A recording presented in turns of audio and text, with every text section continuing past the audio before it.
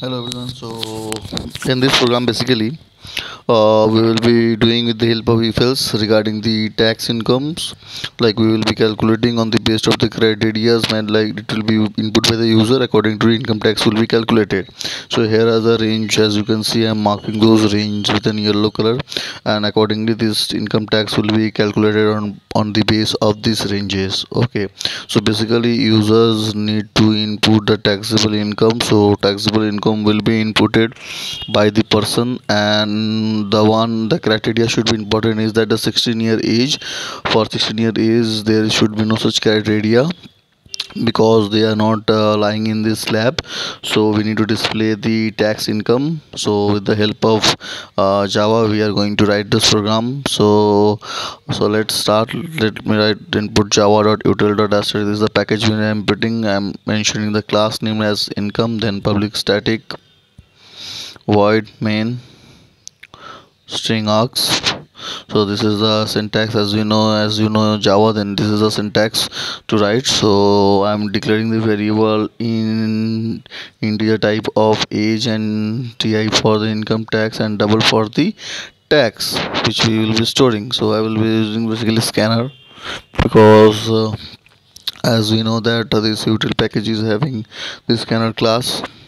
System.out.println, I will be asking the age. If age is basically inputted because is the age criteria for 60 above. For the 60 above there is will be no such slabs lying. So I've taken the input age. Then I need to ask the taxable income, so that also we need to input, so that we can basically start when we will be calculating, we can easily done. Now I will be checking if age is greater than 16. So this basically lies between the wrong criteria because this will be not applicable for the age above 60. So I will be simply writing wrong criteria. Once this condition fails, it is going to move to the else block, where I will be basically writing this condition where ti is less than 2,50,000. According to it, there will be zero tax because here the tax is nil. So there is no such tax applicable for it. Then I will be moving to the next criteria where it is saying that when the tax is greater than 2,50,000 and when the taxable income is less than 5 lakhs.